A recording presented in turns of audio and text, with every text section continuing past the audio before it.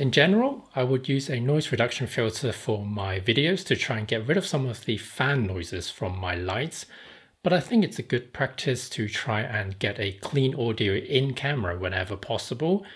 So in today's video, I thought I'd run some tests to see if I can eliminate some of the background noises with my DIY acoustic box and see how it will affect the Rode VideoMic Pro's overall sound.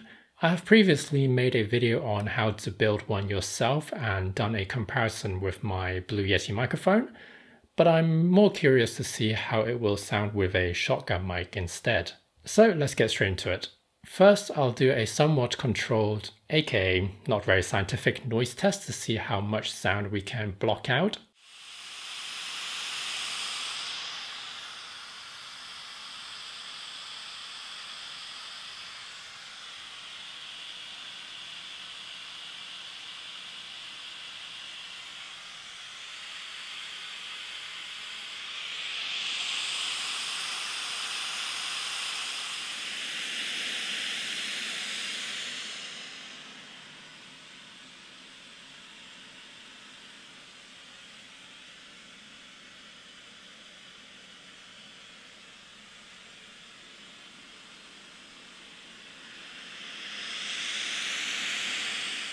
Obviously, this test is exaggerated, but there's definitely a reduction in noise being picked up by the microphone, especially to the side and around the back.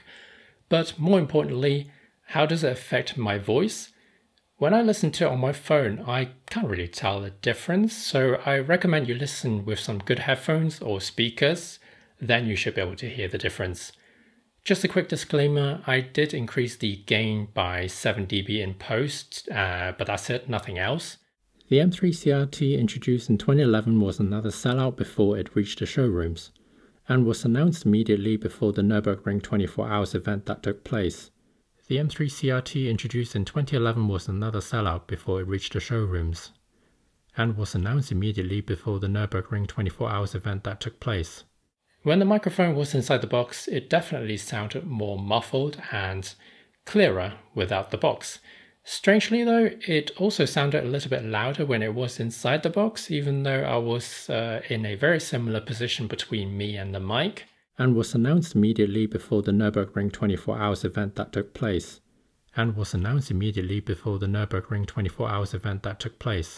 If we take a look at the EQ, we can see that there is a bump in the lower frequency around 100 to 500 Hz, which is exactly what we can hear from the audio clips earlier.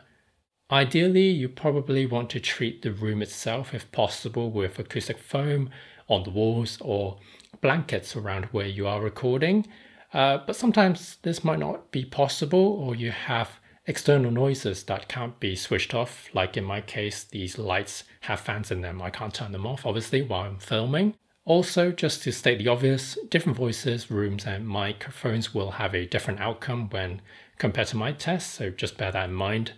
So in conclusion, I think I like the one without the box, even though it did help to eliminate the background noises, but I think it affects the lower end too much for my personal liking.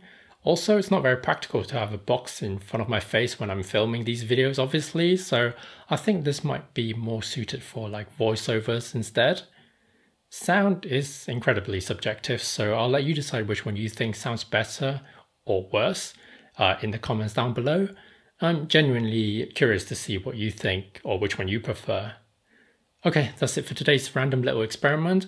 Thank you very much for watching as always. My name is Joe, and I'll see you in the next one.